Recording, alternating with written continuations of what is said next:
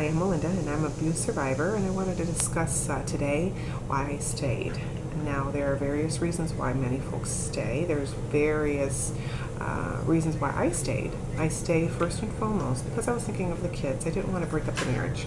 I wanted to stay, believe it or not, try and work through it. I kept hoping and praying that perhaps he'd change, but we both needed a change. There were different patterns that we were both, I was codependent, now I know that, and that we needed to somehow fix it together, and there was no fixing our particular relationship.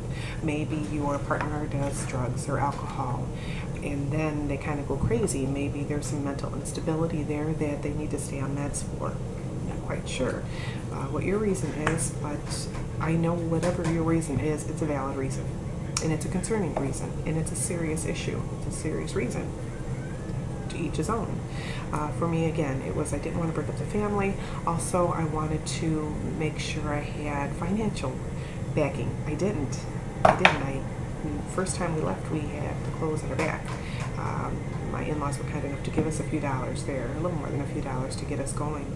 I went to a women's shelter, so that's the place we went to the first time. The second time, thank goodness, I was blessed to have my sister's place and my brother-in-law's place to go to. There's some folks that live in cars, and they have nowhere. They're just out on the streets. There's also healthcare. Healthcare reasons is another reason why I stayed. I knew I was going to lose my insurance, and it was great insurance at the time. This was before Obamacare, but don't get me started with our healthcare system now. But I knew in my heart those reasons were not a good reason to stay. I was losing my mind. I was losing my sanity. I was losing my self-worth. You have to break down. You have to hit rock bottom before you say, okay, enough's enough. I can't do this anymore.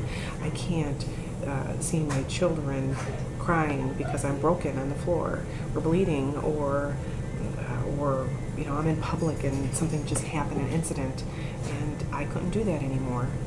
I just knew in my heart that things had to change. They weren't going to change with him.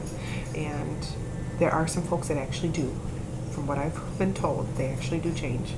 My situation, and I was in this situation for 20 plus years. It wasn't changing. So I had to change. And it was very scary. The whole situation was very scary. It was something new. I was comfortable with where I was at. I knew I was not comfortable with myself. My self-esteem was in the bucket. I didn't believe myself to be anything more than what he told me, and that was good on my knees. And he said I probably lost that out. He continually told me I was ugly, I was fat, I was just a worthless spick. I would never amount to anything. I'd be just, he called it trailer trash. No offense to anybody living in a trailer, because I know some good people and I know some great trailer parks. But that's what he told me. I'd just be nothing but some two-bit used up whore. Probably do drugs, and it's not me. Those were words, and words hurt sometimes worse than physical stuff. Words, if you hear it enough, you start believing it. Wherever you are, whatever point you're at right now, in your relationship, in your struggle, in your journey, please know you can get through it. It's hard work. It is damn hard work. You can do it. You do need a good support system, whether it be family member, friends, a police, social worker.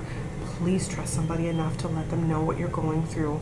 You can get through it. There are resources out there. There's government resources that can help take care of you and your family, your fur babies, whatever you have that's going on in your life right now. It's not as important as you and your kids, your fur babies. Those are important. Your things, you just leave your things there. Things can be replaced. You, your children, your fur babies. I know I keep saying fur babies because I do hear a lot from folks that don't have children with their partners. They do have dogs or cats or other types of animals, rats and snakes and so on. Right, tangent there, I'm running off, but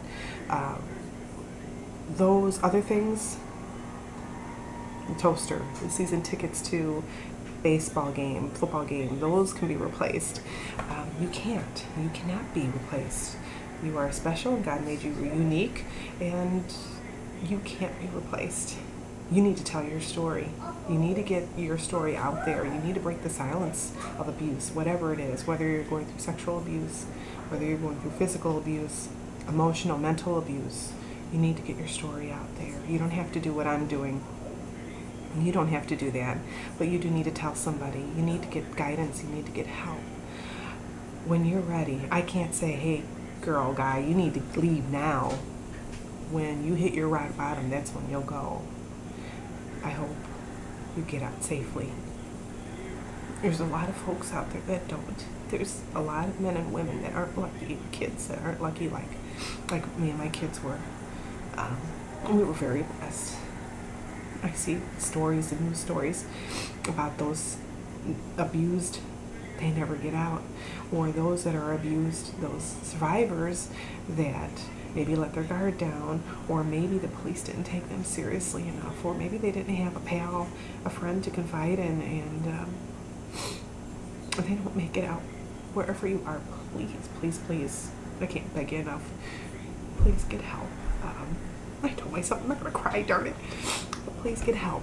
Have someone find out for you if you can't do it. Maybe you're in a situation where you physically cannot get help, where your abuser might be watching you 24/7, and that does happen. But please, no matter where you are, if you need to email me, please, bless me, please. It's BLESSMEPLZ@gmail.com. Email me. I will help you no matter what state you're in. Whether you're in Europe, I've helped some folks. I've given them resources that were in Australia, overseas. Some folks I tried to help with guidance that were on Indian reservations. So I'll help you however best I can. I can't physically be there, but I am there in spirit, and I'll help you however I can, even if it's just to listen to some emails that you want to send back and forth. That's fine too. I'm down with that. I'm good with that. But please, I'm praying for you. I am always wondering about those that I hear from, how they're doing. So please, if you're out there and you hear me, please get back to me. But stay safe. Big hugs. Sorry for rambling on too much. And sorry, I got my kids running around here. But be careful. Wherever you are, whatever your journey is, be careful. Stop it, Kevin. And God bless. Out. This is Mel. Bye.